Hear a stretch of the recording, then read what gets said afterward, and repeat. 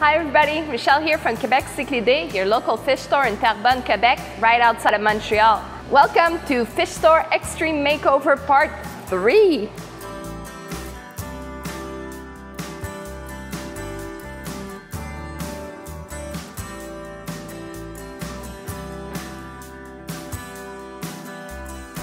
What we are doing today, we are going to be fixing this beautiful 125-gallon tank. It is now rimless, but we are going to be putting the frame back on. It got unstuck. Also, this aquarium needs a lot of love.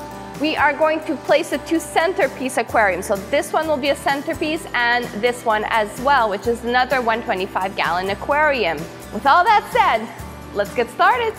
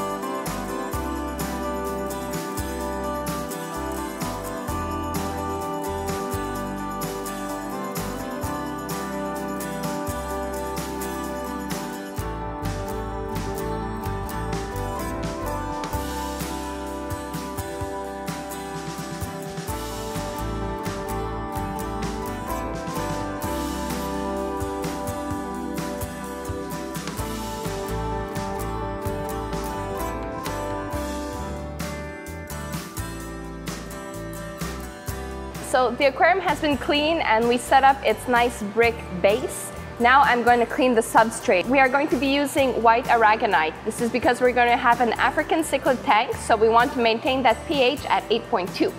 So get started.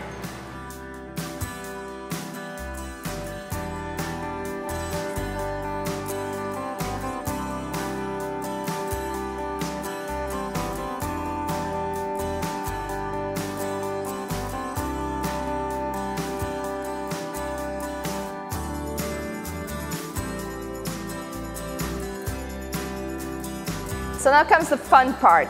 So aquarium 1 is clean, it's got its substrate in, and now what we have to do, we're going to transfer the water, the fish, and the filters from aquarium 2. Once this is done, we're going to be able to start working on that aquarium. All right, let's get started.